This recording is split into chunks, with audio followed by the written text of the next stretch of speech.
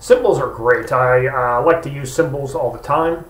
And there's all kinds of different symbols. And symbols are just simply a different character that's really represented as a font.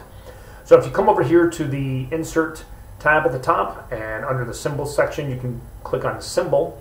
And there's all these different symbols that you can choose from.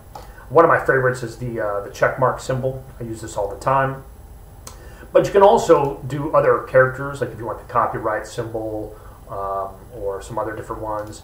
If you're looking for different fonts, you can look through this list of fonts. There's all kinds of different symbols, math symbols, these types of symbols that are just pictures and hieroglyphs, arrows, whatever you're looking for that you want to insert. So let's go ahead and put that in here into our document. And you can see it just puts it into the cell like it would if you were just typing some text.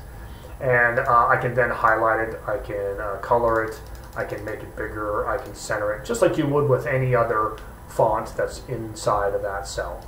You know, another thing, and you can see that it's represented by this. Now if I change the font, let's say I just pick, I want to pick Arial, and I just, here is my text, and you know, you can mix the two together, so you can have the symbol in the beginning. But if you just were to type based off of the symbol, and you see it says Wingdings up there, and if I start typing, here is my text, now it's all of the different symbols that are coming from that particular Wingdings font. So just be careful about that. But typically what I'll do is I'll say, here's my text, and put it on in the cell next to it, and just kind of work with it that way.